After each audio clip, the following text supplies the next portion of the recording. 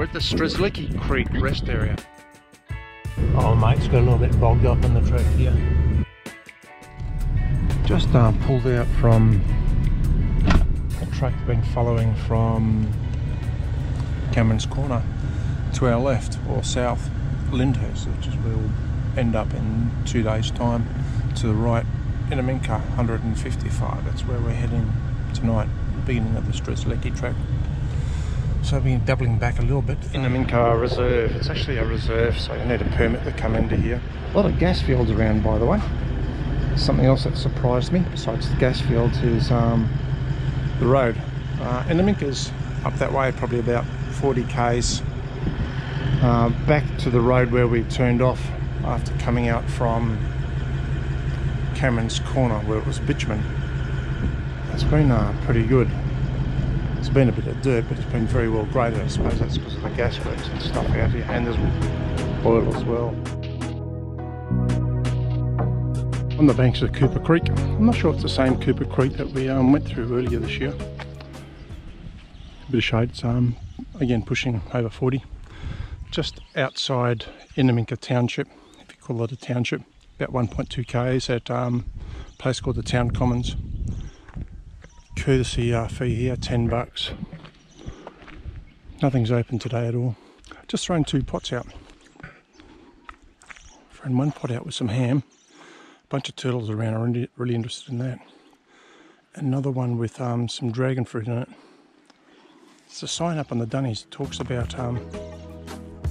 yobies here. Nothing about red claw.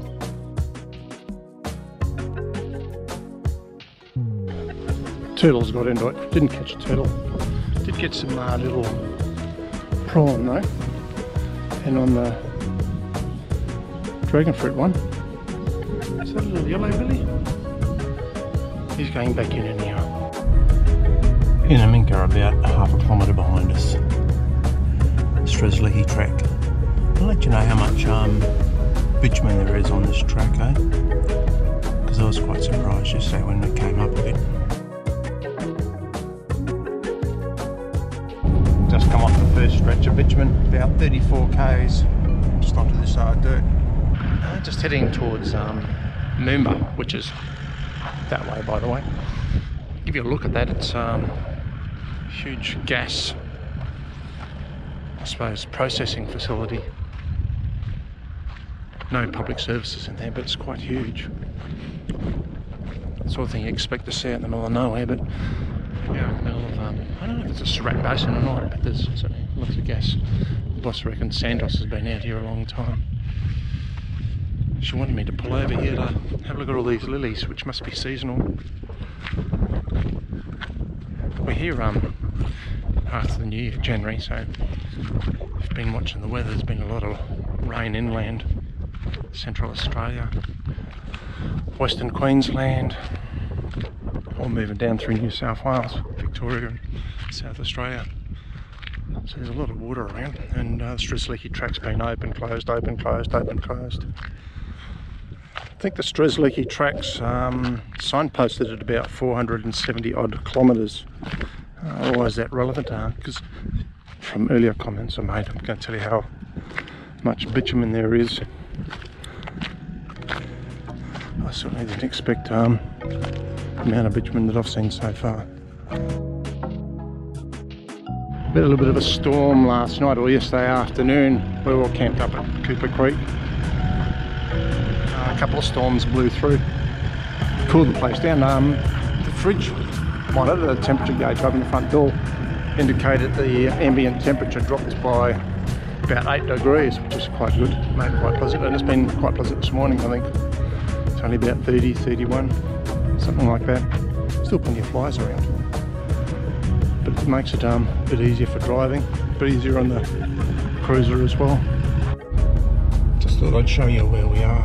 We're right there at the moment, heading towards Innamincka, and then we're going to start heading south then on the all Strzelecki track, and we've come from up here in Innamincka. You can see that track line, that was bitumen.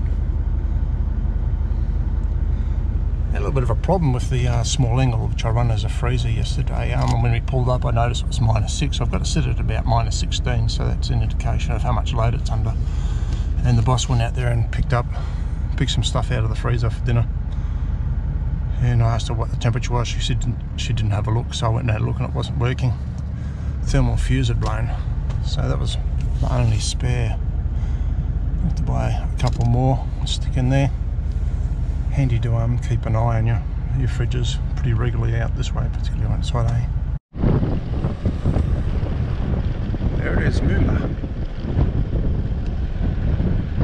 Gas processing facility. I think probably owned by Santos. Back onto the bitumen again, just a little bit south of Moomba. Probably from the last bit of video, probably about 1 kilometre. Just coming up to the road that we came out from yesterday, Cameron's Corner, off to the left.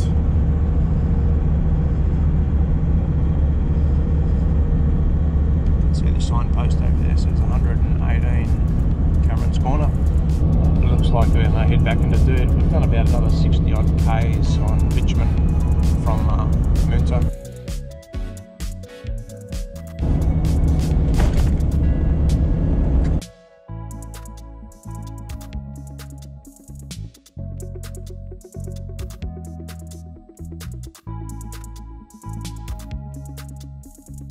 Well, the road along this way is probably a little bit less maintained. Well, it is less maintained. There's a lot of rut holes and stuff. So a bit of roadworks happening. At the moment, it just reminds me of the Innamincka track. We're at the Strzelecki Creek rest area. Strzelecki Creek is just a little bit further back that way. Now, time for a driver change.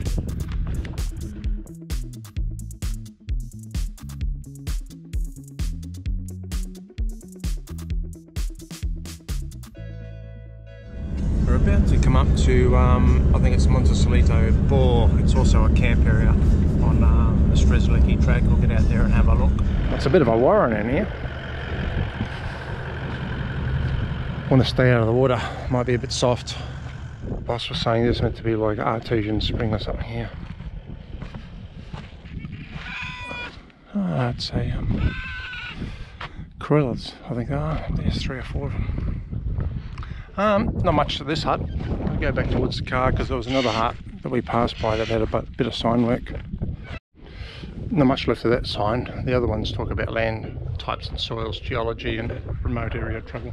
Boss has gone for a walk up that way, so just hoping there might have been a location map here just to show us where that artesian bore is. I haven't given up yet trying to find it. Just thought I'd check the fridge temperature. Pretty on the right side of the vehicle, I suppose. Feels like it's about 40, 42 out here at the moment, something like that. That's what it's like inside the canopy. 45, fridge is 1.2. I can hear what some of you are saying about putting fridges inside canopies or closed areas. But see, these have got vents, forward facing, so it picks up areas you're driving. The one on the other side's rearwards facing. Cool, eh?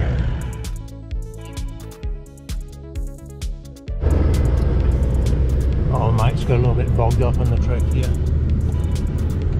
Good on him though, he's pulled over as soon as he realised he fell in. See, got bogged up here a bit as well.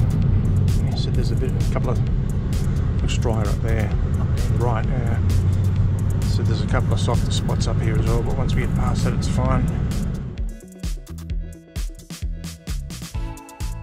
Just started heading west, sort of west anyhow. Still on the Strzelecki, of course. Just to our south a bit. You can see I'll open up the window and you get some noise here.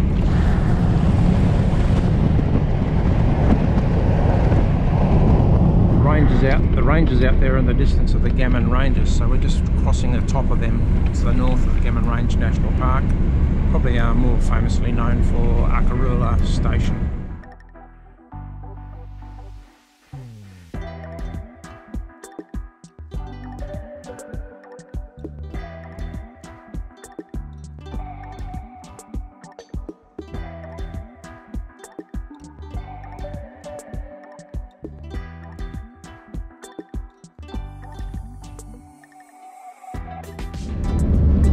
Lyndhurst. Now this is the end of the Strzelecki track, just in about a K.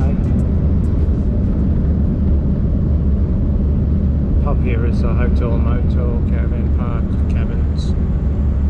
If you're looking somewhere to quench your thirst, rest your weary tyres. We head south from here, so that's just about the end of this video. Just have a bit of a chat shortly once we settle down. Before I get on to wrapping up Strzelecki track in 5-minute video, yeah, it's a generator in the back. We're camping in the middle of a creek just south of Lee Creek. We did drop into Lee Creek at the pub. They have free camping access to toilets and showers, but the pub's not open until the 4th, so they missed out on a meal from us and some beers from me. Fortunate. And here we are. Strzelecki track in 5 minutes. Injuries to the car. Hit a bird this morning. It was one of those little eagle things. Push the light back. Push that back up, that's alright. Just before we came on to a bit more bitumen, left rear wheel, flat tyre. Haven't checked it yet for punctures. A couple of days. We're holed up for 4 days near a major town anyhow, so I'll have a look then and see if I can plug it up. If not, I'll drop into town, see if they can fix it up or buy a new one, whatever I need to do. Now back to Strzelecki track in 5 minutes, and there's lots of other stuff besides the Strzelecki track. I did compare it a little bit to Innamincka track in some places. And in that respect, it was when we travelled earlier this year, the Innamincka track was in pretty good nick. There were some ruts in places, and same with Strzelecki track. As a bucket list name road, we've crossed that off. Is it a destination to do? Probably not, I don't think. It's not a challenging road, 2-wheel drive. There's no 4-wheel drive at all. You've seen a lot of video on it, so make up your own minds of that. Couple of little spots there to drop into. There was one, a bore that we dropped in. You've seen some vision of that. We didn't find the bore. We weren't going to walk around in 43-degree heat too much longer, and it was a bit wet and muddy, so we moved on. We've actually come on further than we expected. Strzelecki track. Left Innamincka this morning about 8:40 I suppose, and got in here about 3 o'clock. We're just plodding along, 70 odd kilometres an hour.